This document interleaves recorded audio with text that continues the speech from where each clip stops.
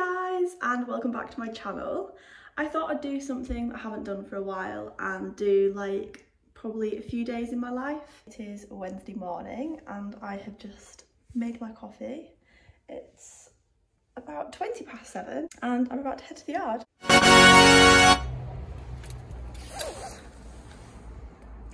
7:30 and it's light. Ooh.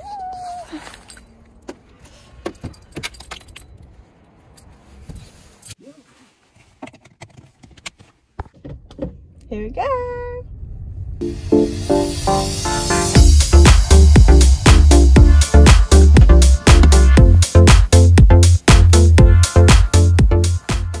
We've made it. We're at the yard. So I will start here. I thought that I would do a day in the life, or probably a few days in life, but I haven't done it for a while. So here we go. We'll start here on the yard. It's Wednesday and I've just decided that Harry is going to have a day off. So this is going to be an exciting one for you. But anyway, I'm going to go and muck him out, feed him, turn him out. Then I've got a few bits to do throughout the day. And then tomorrow, obviously, I'll be riding, so we can do a bit of that. But let's get going. It is light. Look at that. Beautiful sky.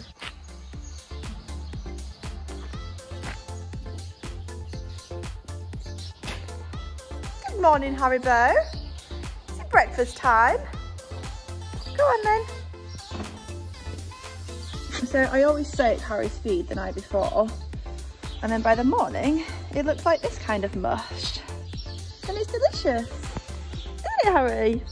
Are you hungry? Come on then.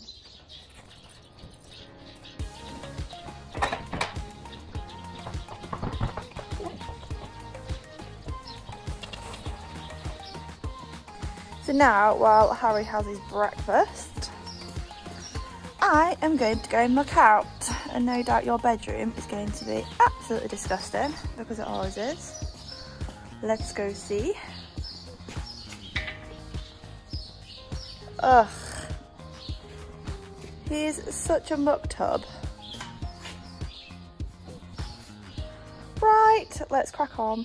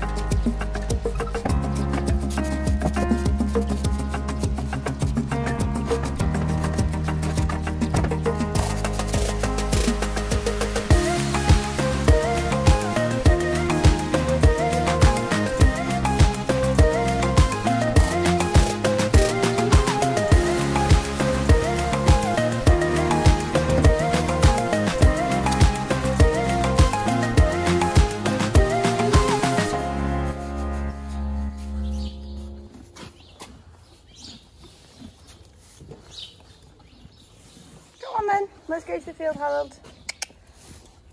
Come on.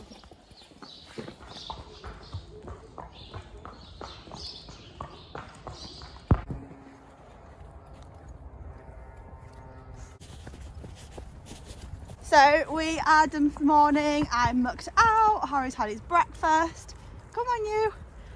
And now it's time to go turn him out into the field for the day. So I share shifts with my friend. She also has a horse here as well. So I either do the morning or I do the evening. This morning I'm doing mornings. So this will be the last time I see Harry today. I'll turn him out, he'll spend the day in the field. And then this evening, Becky, my friend, will come and bring Harry and his little horse mate in together. And he'll go to bed for the evening. And so the next time I'll see Harry is tomorrow morning. Same time for the same thing, but we'll be riding tomorrow. So, come on Harry, off to the field.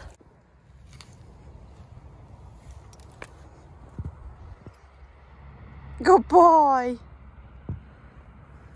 Bye Harry. No, you're not coming with me. Go and have a day in the field. Go on. Go on. Stay in there. You're not coming. You are naughty. Good boy. See you tomorrow.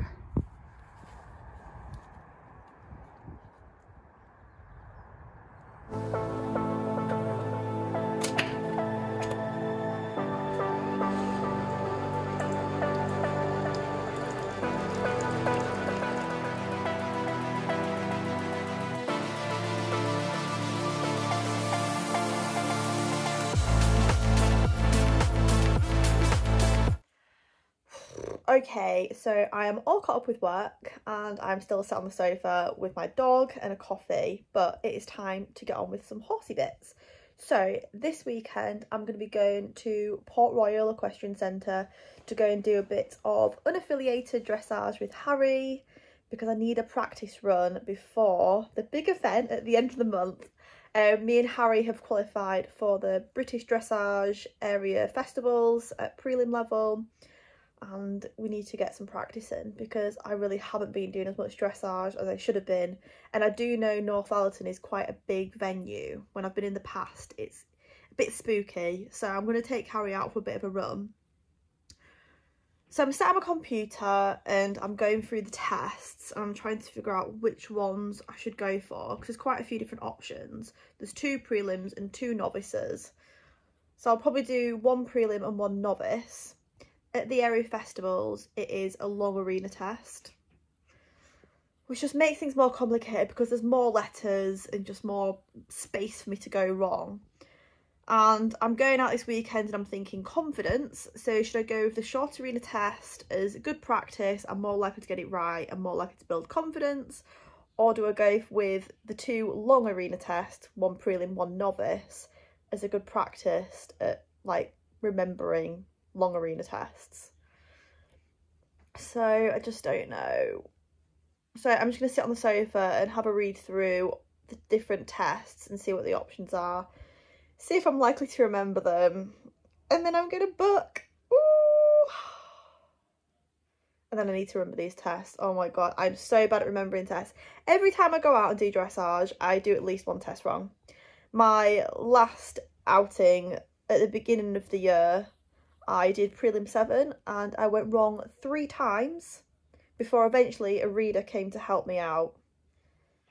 So yeah, I'm not the best, but I need to practice. So I don't know. I'm going to have a quick look at these tests, make a decision and book and commit, and then it's time to get learning.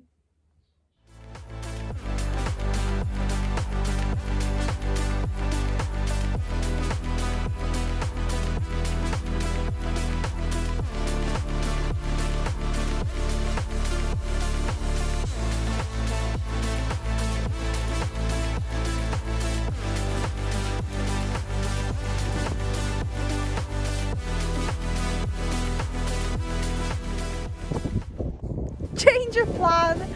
I'm back at the yard. So my yard owner wanted company out on a hack. Her horse has been out of work all winter and she's going out for her first hack, so I offered to join her, but to save Harry's little leggies and allow him to have the day off I'd planned for him, I'm going to be riding his pal Dragon. So I'm just going down to the field now to go and get Dragon in. We're going to get tacked up and then head out on a new set of ears.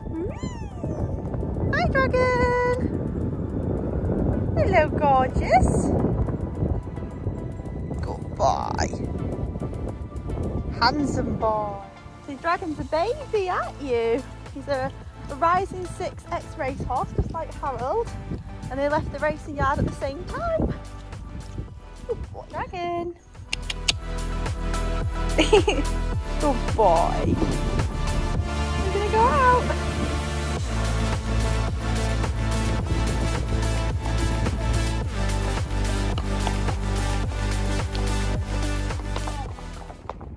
Right, so that's Dragon ridden, and he was such a good boy. What a lovely horse. So yeah, what a nice surprise. I get to go and bring Harry in from his field now, which I hadn't planned on doing this morning, but I'm here, so I may as well go get him. So that's where I'm going now.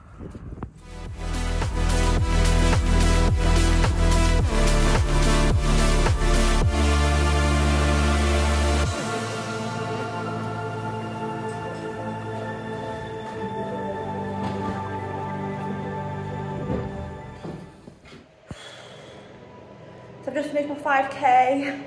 I think it is about 6:30. And now it's time for a swim and a shower, because I mean, look at this. Hot mess.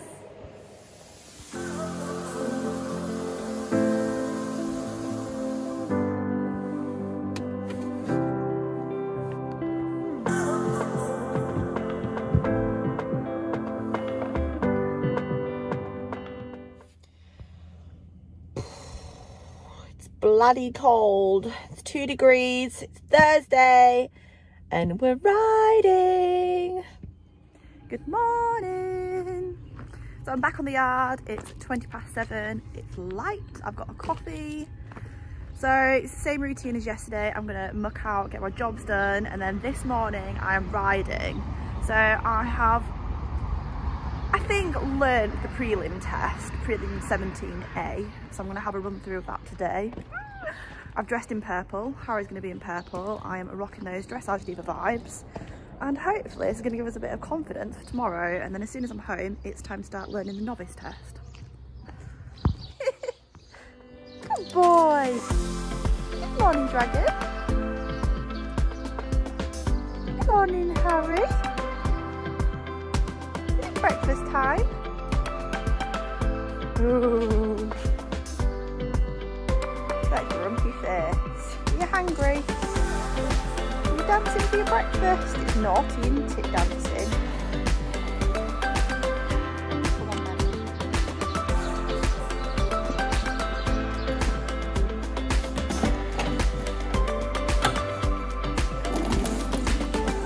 Hot water. For a hot breakfast and a hot water bottle. I don't know why, but whenever I'm cold, I feel like Harry needs a hot breakfast. It's the Harry. And it's the Dragon.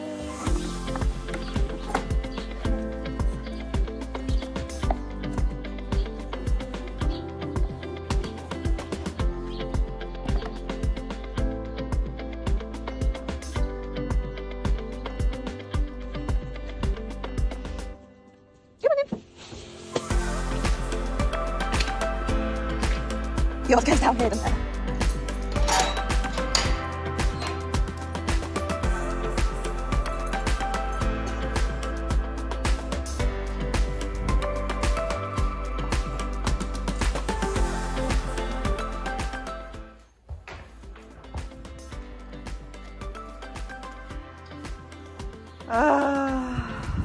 Same mess, different day. Let's do this. Ta-da!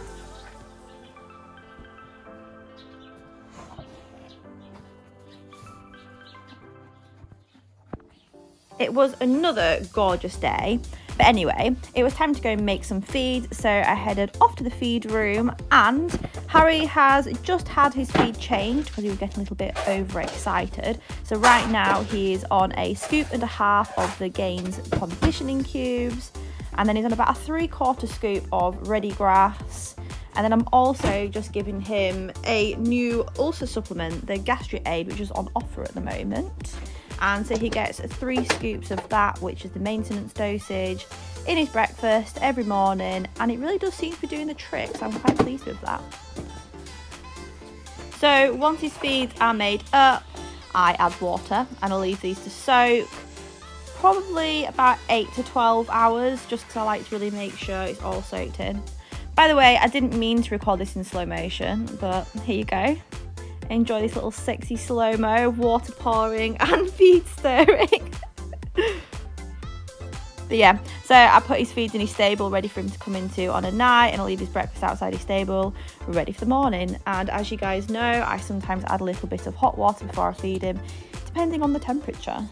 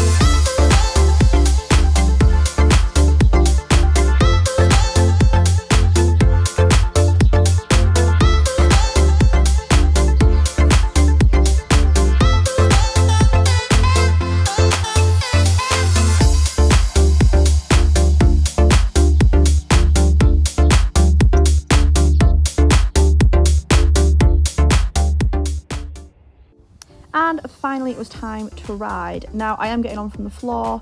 I don't normally do this, but from time to time I will. It is just good practice, just to make sure you can do if you need to.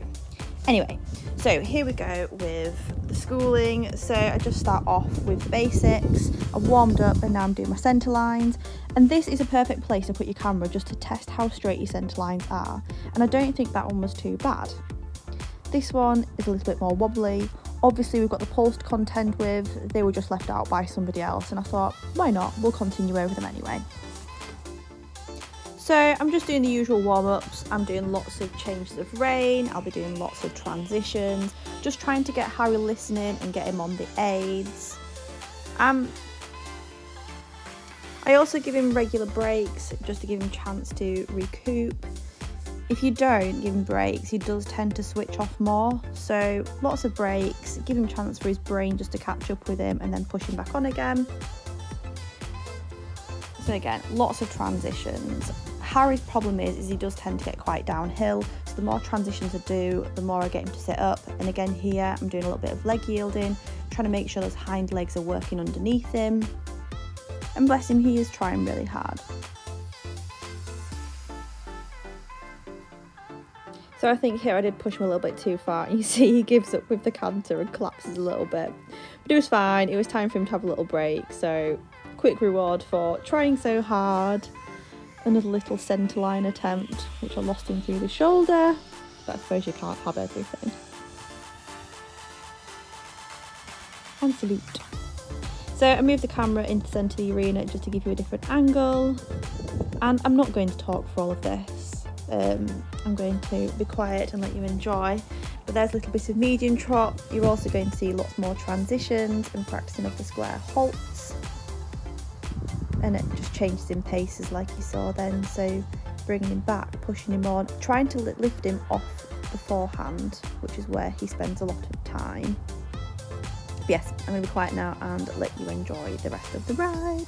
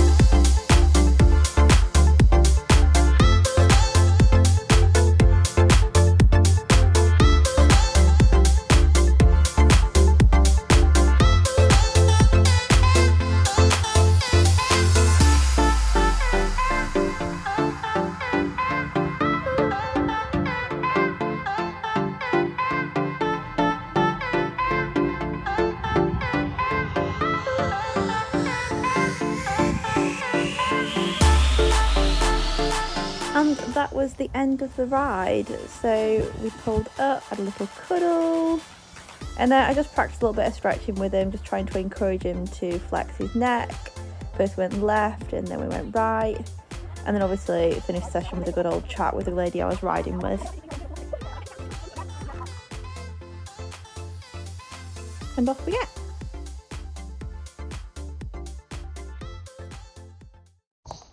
So we have just finished our practice run of the Prelim 17A. I dare say, I think I've remembered it. So, oh God. If it goes that well on Saturday, we'll be very happy. Won't we, Harold? We'll be very happy. So I'm going to untack now. I'm popping back out in the field. And that's it for Harry's exercise today. He survived. Goodbye. Ooh.